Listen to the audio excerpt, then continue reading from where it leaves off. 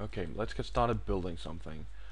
And the first thing we want is a floor for the player to walk on. So let's create a plane under primitives. So click primitives or shortcut 9, as you can see in the tooltip. And then material, click the browse button, which is the 3 periods, and then go to static objects, mansion base. Come on, thank you.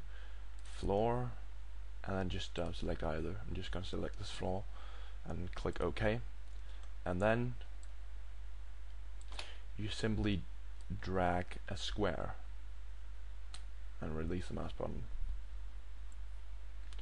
Okay, then go to the select tool 1 and select it, and then size. We're going to change it a little because walls are typically 4, I don't know what the unit is, so we're just gonna call it units, 4 units. So we want this to be 8, because then it fits with 2 wall pieces on each side. This is going to be a small room, and for planes you cannot define a height because it's plain, it's plain, and it is one-sided only, so it has no side on the other side, obviously. Anyway, let's place some walls, and we do this under the static objects, and then we choose a category which is mansion base. That's the style we are going to use for this level, and then scroll down to the section called wall and select default 02. You can select default. I just prefer the wall style, the second wall style. And as you can see, we now have a kind of outline of the object we are about to place. And let's just zoom in a little, and then go over here and place it right in the corner and click. So now we have a wall, and we're going to place another one next to it right there. Click. So now we've got 2 walls. Great. Now we have to rotate this object, and while placing it, while you're in the static objects tool and you see this outline, you can press Q or W to rotate it. So let's press Q a few times, and then place it in the corner. Make sure that it just intersects with the other wall piece. Okay, so now we've got another wall, and okay, so now we've got 2 walls completed, and then you just press Q a few more times to rotate it and place the last walls, a few more times, place them all here and here. Okay, so now we've got the floor and the walls complete, but we need a ceiling, so let's just copy this the floor. So make sure the select tool is selected, and then click the floor and press Ctrl D to duplicate it, or simply go to the edit menu and click duplicate. Now the duplicate is created exactly at the same position as the original floor, so we're going to move it up by dragging these axes.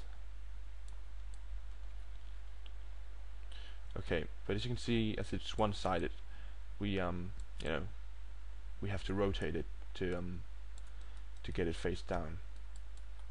So to rotate it, you click the rotate option on the right, or simply press W while the select tool is selected.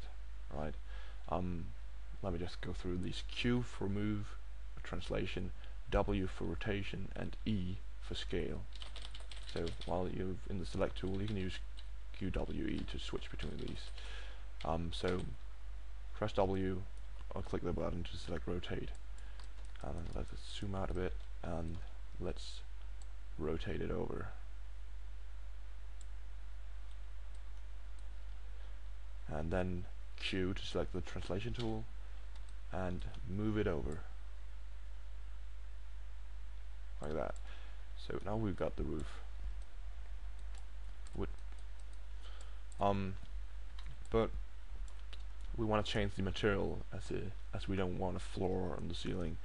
So go to the primitive tab while the ceiling is selected, and then at the material click the browse button, and then go one back to the parent folder and select ceiling, and then just choose either.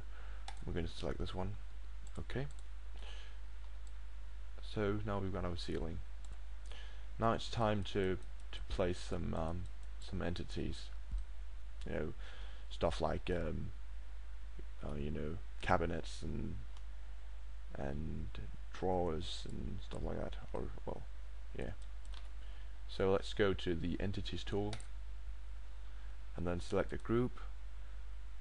We'll start with furniture,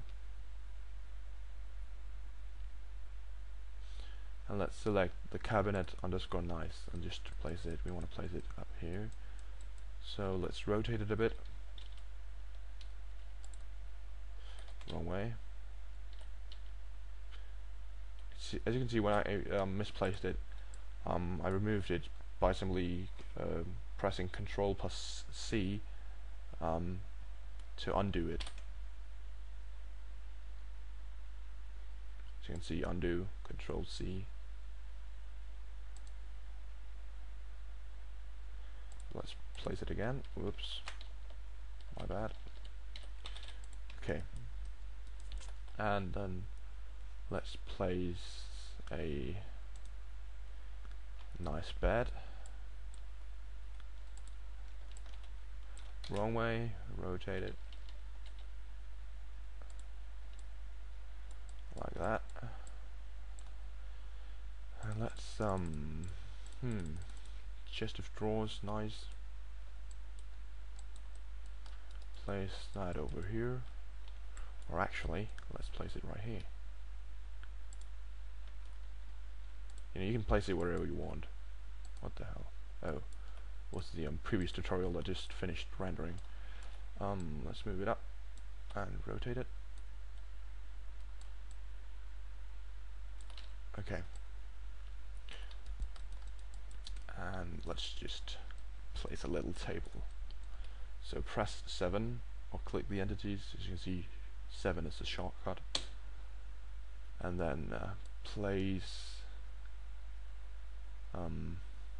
table nice round. Place it right here,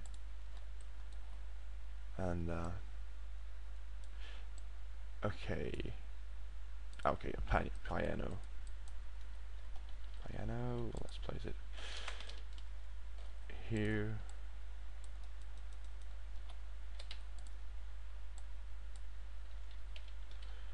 And a chair.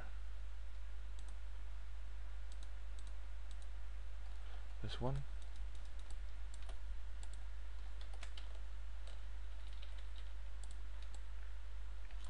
Okay, so now we've got a basic room, and I'm gonna continue on the next tutorial because yeah, I don't have a lot of disk space left. I have in total I have 1.25 tera, but I've got like 10 gigs left and only 2 on my C drive. So yeah, see you in the next tutorial.